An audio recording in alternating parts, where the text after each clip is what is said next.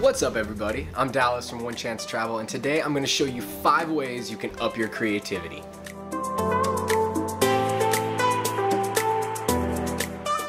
So these concepts can work for just about anything. Video, if you're trying to make a YouTube channel, if you're a graphic designer, if you're a painter, if you just want to redo your room and make it look cooler, if you just want to have a feeling of strength with your creative muscle, these are 5 ways of doing that.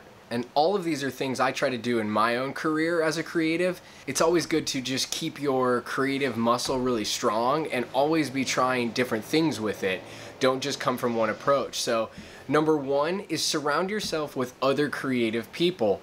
Find groups online, find groups in person, find ways to connect with people even if they're not in the same creative field as you. So they might not be a graphic designer, they might not be a video editor, but the way that their brain works and the way that they approach things could be something that gives you an idea in your own work. So surround yourself with as many creative types as you can in whatever field they work in. Do everything twice. You see, when you only do things once, you think you got it right. But when you do it again, you get the ability to be able to use all the information and all of the stuff that you got from the first time, the second time.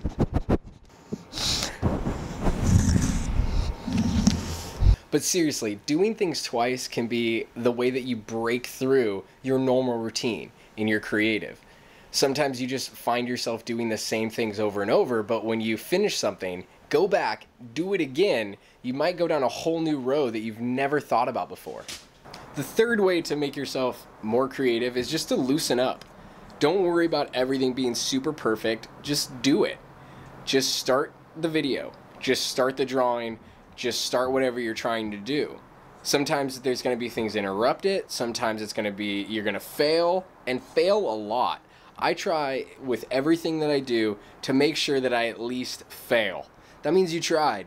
It means you actually attempted something that you feel uncomfortable about. If you're always succeeding, you're probably not pushing yourself. So just fail. Just keep drawing, keep painting, keep creating, keep doing whatever it is, whatever field you're in, keep doing those things and keep making bad stuff, and eventually it'll get better and better and better, and then you'll be at a point where it's going to be harder and harder to fail. That's why we see success with all these people in sports. That's why we see success with actors. You know how many auditions these people go on? It's super easy to think in our brain, oh, if I could just walk in and just get that one part, or just get this one design out of my computer, or draw this one thing, then everything's going to be better. But that's not it at all, because you got to back it up day after day after day creatively if you're going to be a creative professional. So just fail, keep going, and just keep making work.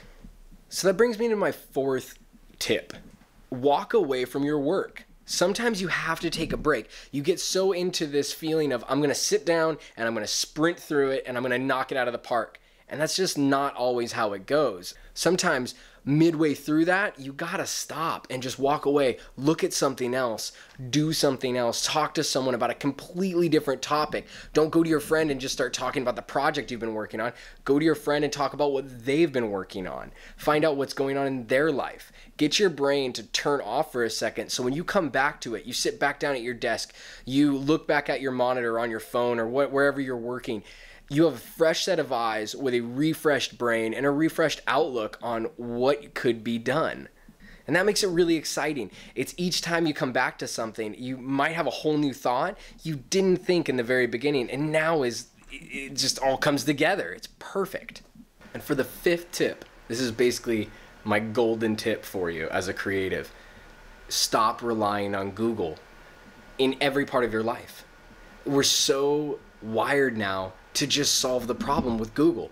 We think in our minds any question, and in a second we can find that answer, and we're just slowly eroding our ability to solve those problems, to reach back into the bank of our brain and say, I know that information, I know how to approach this problem. And that's what creativity is. It's problem solving. How do I make this look good? How do I convey this message to the viewer, whether it be in print, on video, when someone walks into your home, you want to convey a feeling, right? You want to make them feel at home, or you want a sense of excitement in certain rooms, or a sense of calm in others. And all of these are choices that are being made.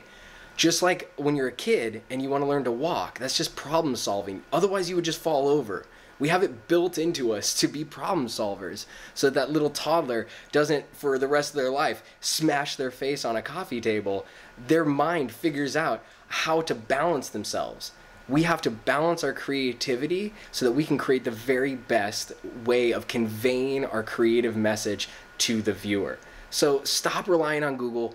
Don't Google every single thing in conversation. When you're with your friends and they ask a question, try to think through it. Try to remember back. Try to find a way to get to that answer, whatever it is. But when we just consistently rely on this other bank of information, we slowly weaken our creative muscles. So that is it. Those are 5 quick tips to how to up your creativity in anything you're doing. Those aren't the only ways by any means, and I'd love to hear what yours are. How do you approach creative problems? Write it down in the comments below, and I'd love to hear them. Thank you so much for watching. Like and subscribe for more content, and let's get creative.